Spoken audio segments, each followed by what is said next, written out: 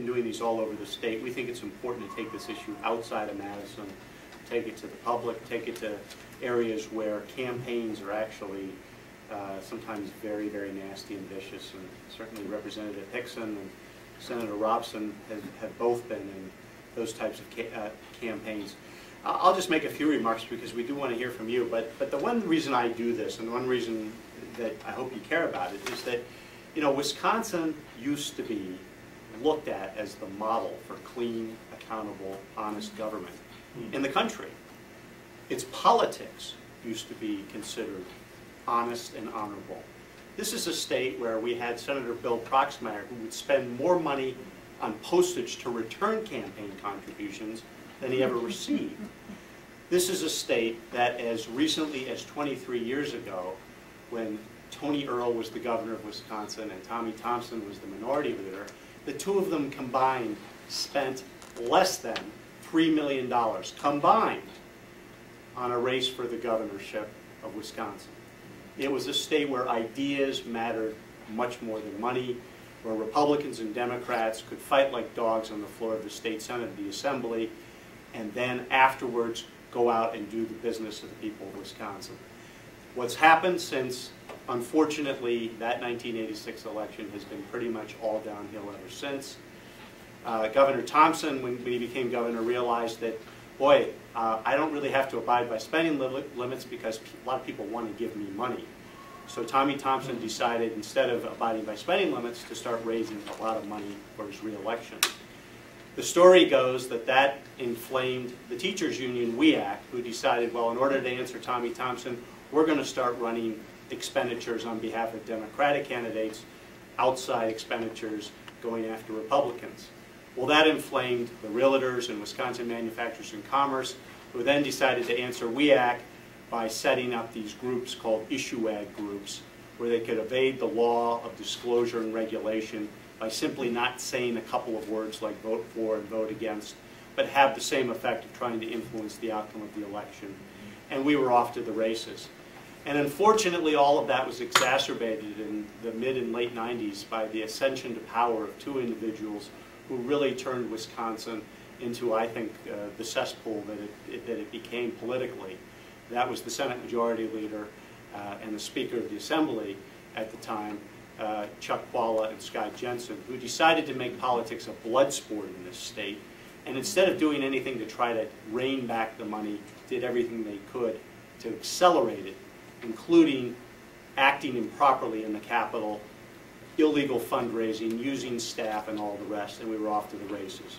And of course, that culminated in October of 2002 in the greatest scandal in Wisconsin's history, where the 5 top legislative leaders of both political parties were criminally charged with felony misconduct in office, primarily for campaign fundraising. And since that time in 2002, we've had a new governor, we've had many new legislative leaders. What we haven't done is fundamentally cleaned up the Wisconsin political system. And if anything, the money in many cases has gotten worse. It's become greater in amounts. The special interest groups have become louder. And what we need is real campaign finance reform, as everybody has said. Now, I have to say that this is a fight we can never stop fighting. It is extremely difficult to win, I think largely because we've never seemed to be able to make the really gut-level connection between how much big money costs the average citizen, and higher taxes and more spending and all kinds of other bad things, and bitter partisanship and corruption, and then ultimately the worst thing probably of all is the cynicism that comes from all that. People think that everybody in government is crooked, everybody's bad, and so on. And it all comes back to the big money. Some in the room can remember that when I ran in '74, I ran against an incumbent and spent $13,000 to beat an incumbent. Now, I also have to say that the outside groups were not in the races, and it wasn't the big outside money pouring in like today. And my opponent, late Senator Swan, didn't spend much more than that himself. But we've gone from that to now having, with outside money, add up both candidate committees, outside money, we've had a $3 million state Senate race, and we had just had about $1 million assembly race. I was reflecting on one of my races early on, I was running against Perry Foltz, and it ran up to $60,000, and that was the highest amount that any assembly race had ever raised, and now we're at $1 million.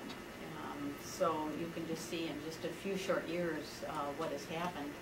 And unfortunately, the public gets a little bit cynical.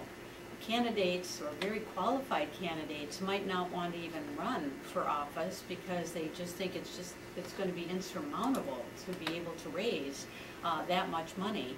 And then the public is also concerned that if there is that much money spent, does that influence the person, the elected official, and how are they setting their priorities as well? And so the institution of democracy is really threatened when we don't have some kind of campaign finance reform and also disclosure. I raised right around $83,000, and my opponent raised right around $85,000. And so the rest of that $1 million came from these outside interests, of which that we really have no control over, and we don't have any conversations with them. So in a sense, our campaigns do get hijacked by those groups. Not only can they be expensive, but campaigns can be kind of nasty. I remember, you know, if any of you have been around here, there was a lot of ads on TV that were, I thought they were pretty shameful, because number one, they were talking about an issue that wasn't really an issue in the race. There were these people, you know, holding up signs, you know, saying either, you know, Kim Hixson or John Welty or I've forgotten who else. I kept waiting for the Chuck Benedict sign to come up, but they left me alone, which was kind of nice. But you know, about how, you know, he's going to be paying for, you know, health care for immigrants with this Healthy Wisconsin bill. Of course, the Healthy Wisconsin bill from the last term never came to the Assembly. So first of all, it was a bogus issue, and it was you know, constantly, as Representative Hixson said, in advertising, you see it again and again and again, and it was on a lot of networks, and I think it was unfortunate. And these were being put out not by the opposition. This wasn't from Debbie Towns or you know, Brett Davis wasn't running against John Welty. These were issue ads coming out from third-party people who you can't find out who it is. I mean, it's some group, I think, you know, All Children Matter or something like that, but then they hide behind this cloak of some kind of, you know, title that makes it sound like it's you know, a group of interested people. And it's my understanding, and correct me if I'm wrong, but I think an awful lot of this money was coming in from out of state.